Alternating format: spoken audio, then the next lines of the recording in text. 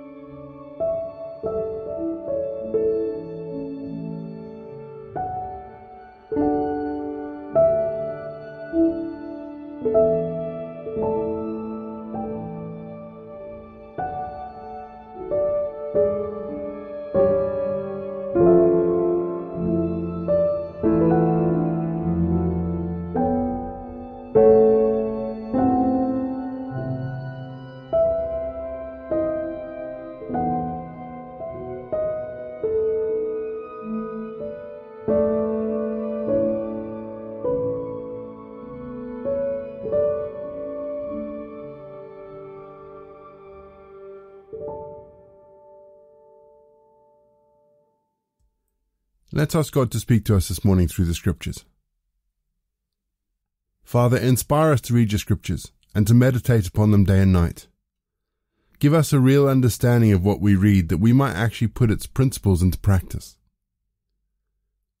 Father, I know that understanding and good intentions are worthless unless they're rooted in your graceful love. So I ask today, Lord, that the words that we hear aren't just signs, they're not just sounds, but they're channels of grace into our hearts. In Jesus' name, Amen. Our Bible readings this week are taken from God's Word translation, and we begin with 2 Samuel 11 and 12. In the spring, the time when kings go to battle, David sent Joab, his mercenaries, and Israel's army to war. They destroyed the Ammonites and attacked Rabbah, while David stayed in Jerusalem. Now when evening came, David got up from his bed and walked around the roof of the royal palace, and from the roof he saw a woman bathing, and she was very pretty. David sent someone to ask about the woman. The man said, "She's Bathsheba, daughter of Eliam and wife of Uriah the Hittite." So David sent messengers and took her. She came to him, and he went to bed with her. She had just cleansed herself after a monthly period. Then she went home. The woman had become pregnant, so she sent someone to tell David that she was pregnant. Then David sent a messenger to Joab, saying, "Send me Uriah the Hittite." So Joab sent Uriah to David. When Uriah arrived, David asked him how Joab and the troops were and how the war was going. "Go home," David said to Uriah, "and wash your feet." Uriah left the palace, and the king sent a present to him. But Uriah slept at the entrance of the royal palace among his superior's mercenaries. He didn't go home. When they told David Uriah didn't go home, David asked Uriah, "Didn't you just come from a journey? Why didn't you go home?" Uriah answered David, "The ark and the army of Israel and Judah are in temporary shelters, and my commander Joab and your majesty's mercenaries are living in the fields. Should I then go to my house to eat and drink and go to bed with my wife? I solemnly swear, as sure as you are living, I won't do this." David said to Uriah, "Then stay today, and tomorrow I'll send you back." So Uriah stayed in Jerusalem that day and the next. David summoned him, ate and drank with him, and got him drunk. But that night Uriah went to lie down in his bed among his superior's mercenaries. He didn't go home. In the morning David wrote a letter to Joab and sent it with Uriah. In the letter he wrote, "Put Uriah on the front line where the fighting is heaviest. Then abandon him so that he'll be struck down and die." Since Joab had kept the city under observation, he put Uriah at the place where he knew the experienced warriors were. The men of the city came out and fought Joab. Some of the people, namely some of David's mercenaries, fell and died, including Uriah the Hittite. Then Joab sent a messenger to report to David all the details of the battle. And he commanded the messenger, "When you finish telling the king about the battle, the king may become angry. He may ask you, 'Why did you go so close to the city to fight? Didn't you know they would shoot from the wall? Who killed Jerubbesheth's son Abimelech? Didn't a woman on the wall at Thebez throw a small millstone at him and kill him? Why did you go so close to the wall?' If the king asks us and say, 'Your man Uriah the Hittite is also dead.'" The messenger left, and when he arrived, he reported to David everything Joab told him to say. The messenger said, "Their men overpowered us and came to attack us in the field. Then we forced them back to the entrance of the city gate. The archers on the wall shot down at your mercenaries, and some of your majesty's mercenaries died. Your man Uriah the Hittite also is dead." David said to the messenger, "This is what you are to say to Joab. Don't let this thing trouble you, because a sword can kill one person as easily as another. Strengthen your attack against the city and destroy it." Say this to encourage him. When Uriah's wife heard that her husband Uriah was dead, she mourned for him. When her mourning was over, David sent for her and brought her into his house, and she became his wife. Then she gave birth to a son, but the Lord considered David's actions evil. So the Lord sent Nathan to David. Nathan came to him and said, "There were 2 men in a certain city. One was rich, and the other was poor. The rich man had a very large number of sheep and cows, but the poor man only had one little female lamb that he had bought. He raised her, and she grew up in his home with his children. She would eat his food and drink from his cup. She rested in his arms and was like a daughter."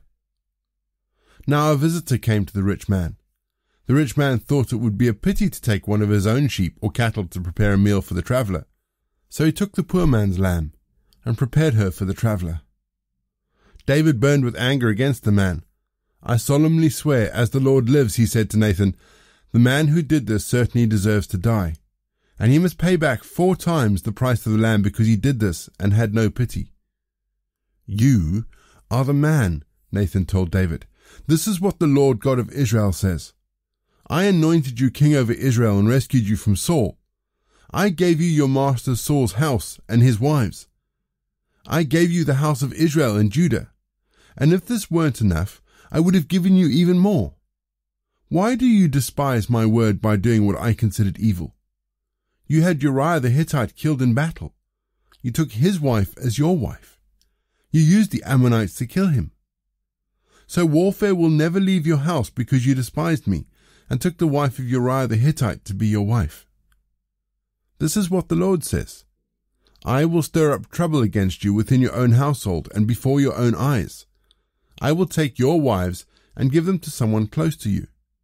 He will go to bed with your wives in broad daylight. You did this secretly, but I will make this happen in broad daylight in front of all Israel." Then David said to Nathan, "I have sinned against the Lord." Nathan replied, "The Lord has taken away your sin. You will not die. But since you have shown total contempt for the Lord by this affair, the son that is born to you must die." Then Nathan went home.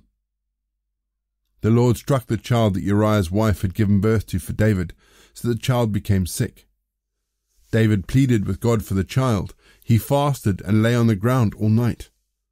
The older leaders in his palace stood beside him to raise him up from the ground, but he was unwilling, and he wouldn't eat with them. On the 7th day the child died, but David's officials were afraid to tell him that the child was dead. They thought, while the child was alive, we talked to him, and he wouldn't listen to us. How can we tell him the child is dead? He may harm himself. When David saw that his officials were whispering to one another, he realized that the child was dead. "Is the child dead?" David asked them. "Yes, he is dead," they answered.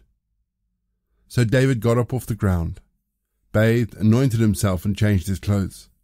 He went into the Lord's house and worshipped. Then he went home and asked for food. They placed food in front of him, and he ate. His officials asked him, "Why are you acting this way? You fasted and cried over the child while he was alive, but as soon as the child died, you got up and ate?" David answered, "As long as the child was alive, I fasted and cried. I thought, who knows? The Lord may be gracious to me and let the child live. But why should I fast now that he's dead? Can I bring him back? Someday I'll go to him, but he won't come back to me." Then David comforted his wife Bathsheba.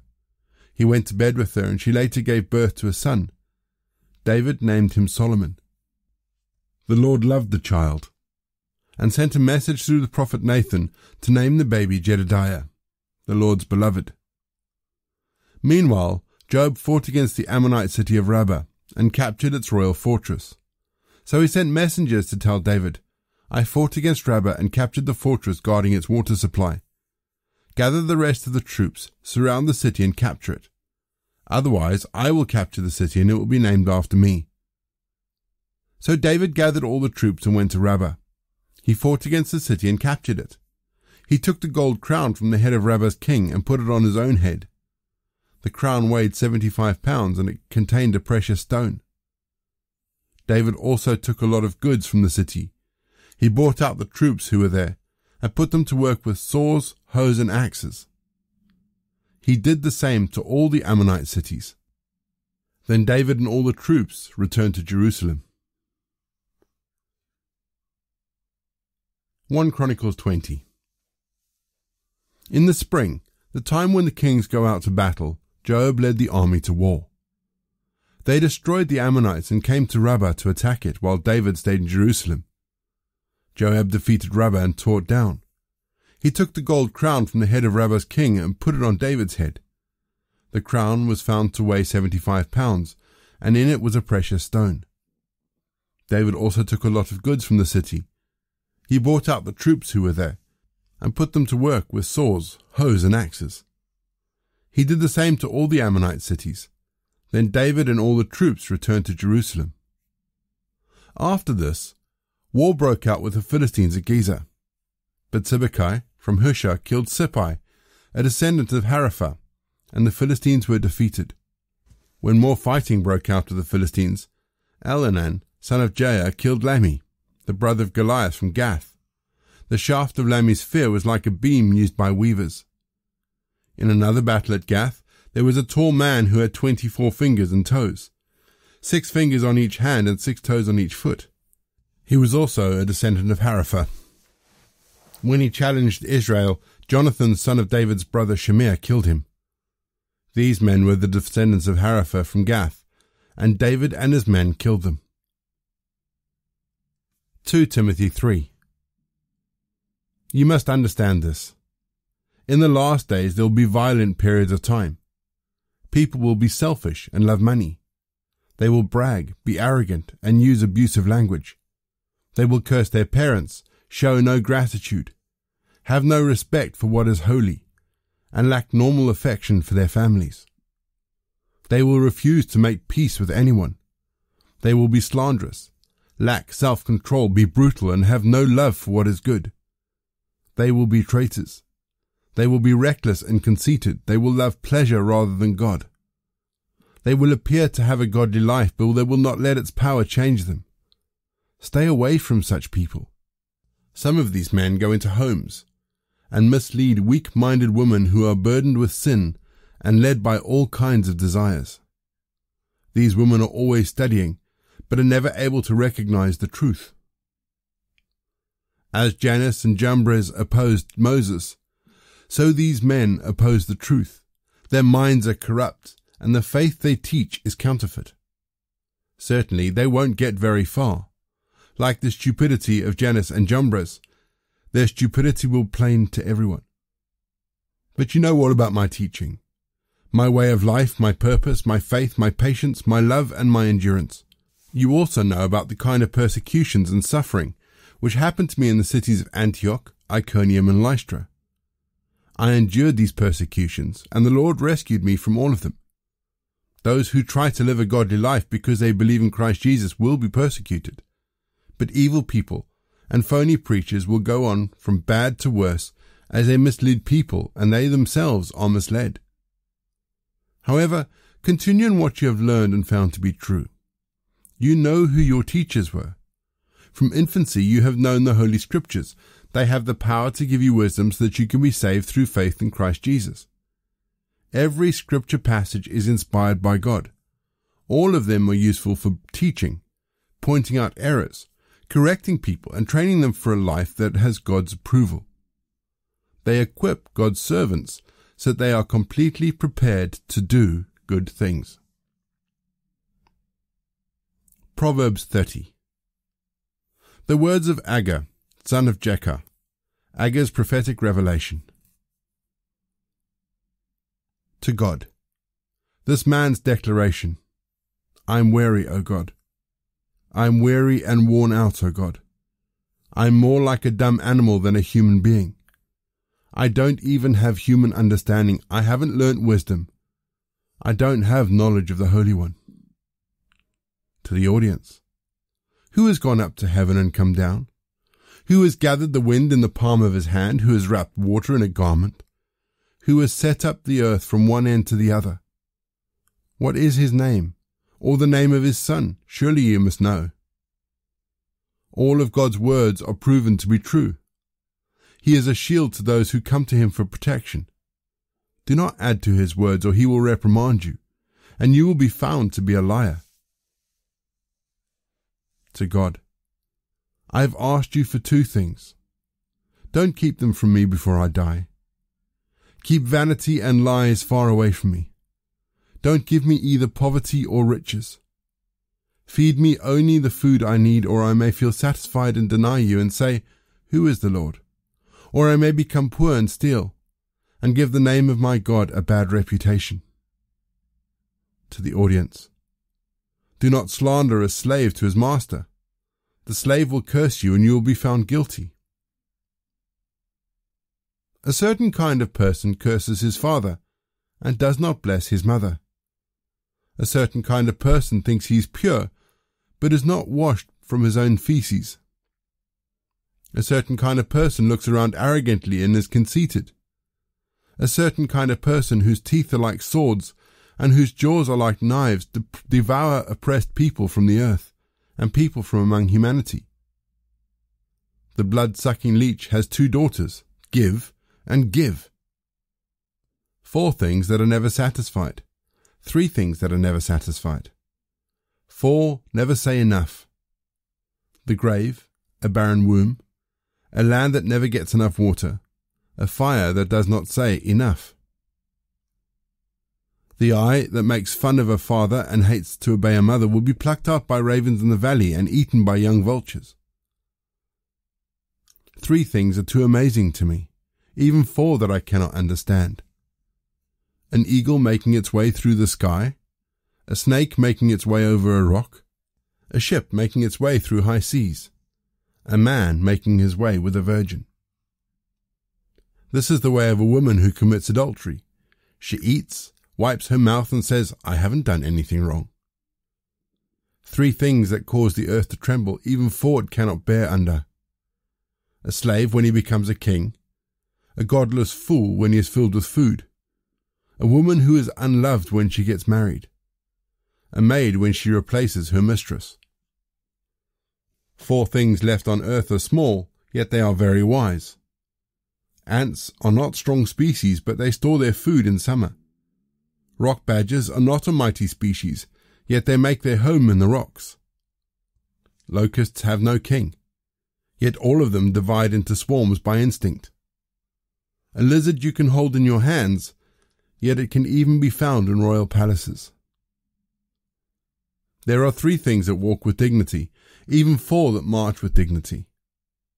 A lion, mightiest among animals, which turns away from nothing. A strutting rooster, a male goat, a king at the head of his army. If you are such a goodless fool as to honor yourself, or if you scheme, you had better put your hand over your mouth. As churning milk produces butter, and punching a nose produces blood, so stirring up anger produces a fight. We're going to have our second piece of music just to give us some time to think about the bits of scripture that have caught our attention. And after the music, we'll say our prayers for the day and the time of the year.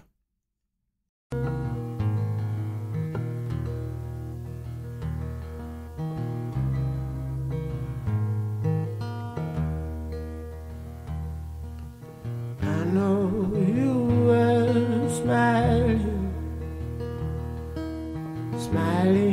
at me now. I know you were smiling, no, you go.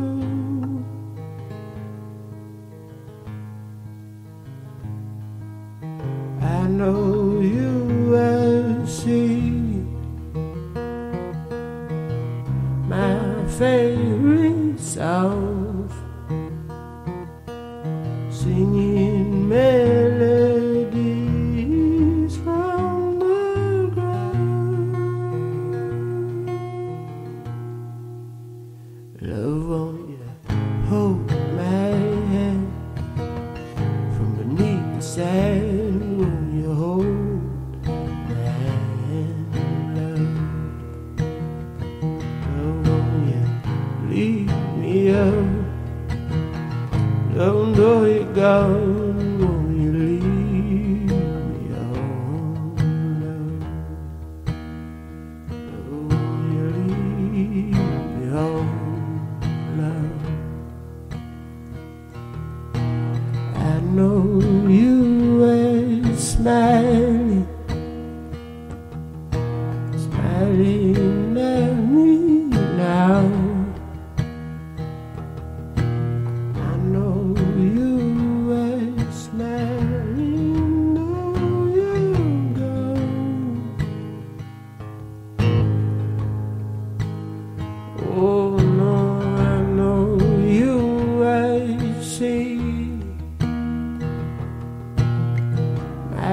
Favorite songs,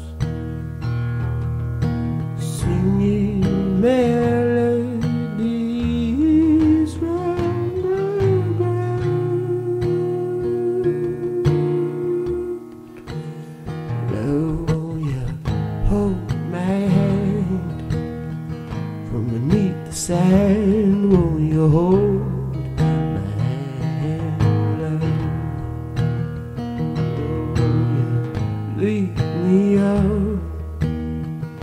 Though you go, won't you leave me up?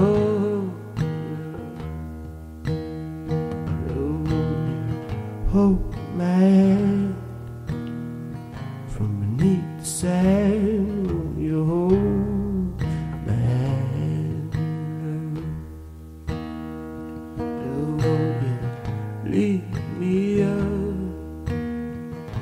Though you're gone, won't you leave me alone?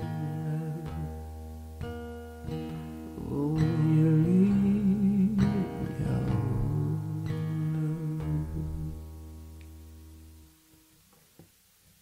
In my dreams, are you sleeping? Open your eyes, smile one last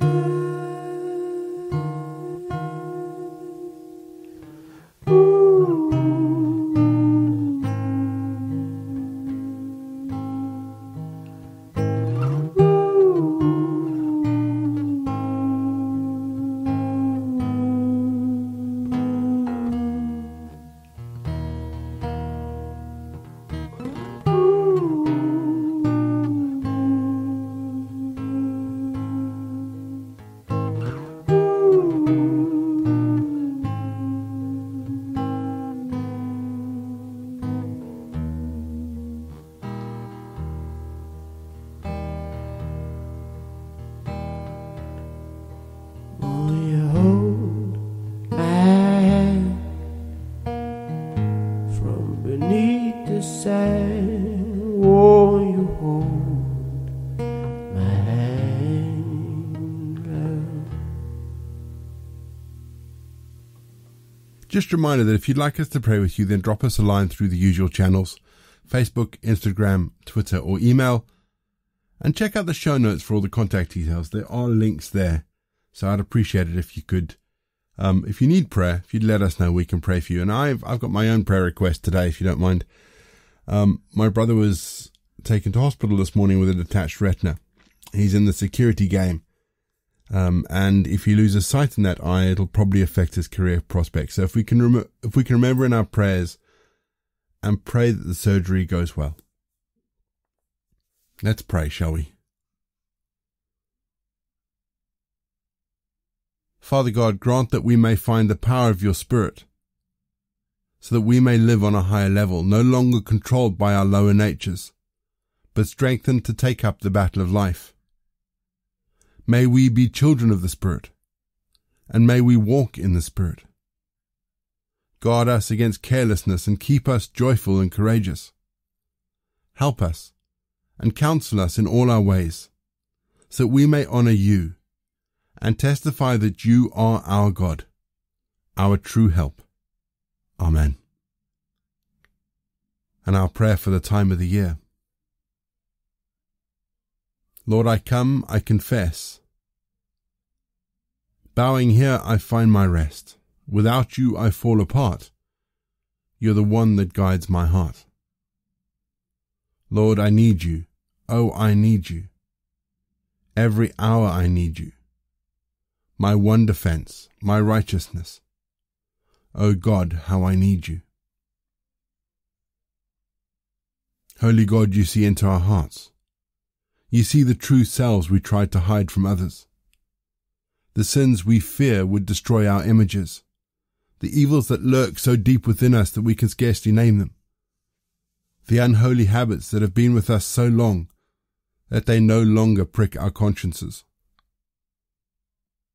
But you also see in us Jesus Christ, the Holy One who took our sin and covers us in his righteousness. And so today, Lord, forgive us for the sake of Jesus Christ, our Saviour. Where sin runs deep, your grace is more. Where grace is found is where you are. Where you are, Lord, I am free. Holiness is Christ in me. So I teach my song to rise to you when temptation comes my way. When I cannot stand, I'll fall on you. Jesus, you're my hope and stay. Lord, I need you. Oh, I need you. Every hour I need you. My one defense, my righteousness. Oh God, how I need you. Say together the prayer that Jesus taught his disciples. Our Father in heaven, hallowed be your name. Your kingdom come, your will be done, on earth as in heaven. Give us today our daily bread, and forgive us our sins as we forgive those who sin against us. Lead us not into temptation, but deliver us from evil. For the kingdom, the power, and the glory are yours, now and forever. Amen. The grace of our Lord Jesus Christ, the love of God, and the fellowship of the Holy Spirit be with us and remain with us now and forevermore. Go in peace to love and serve the Lord. You've been listening to Walking the Way. All the details for today's episode can be found in the show notes, including the scripture passages and credits for the prayers and all the music. And if you want to partner with Walking the Way, please head to www.givesendgo.com/Walking the Way.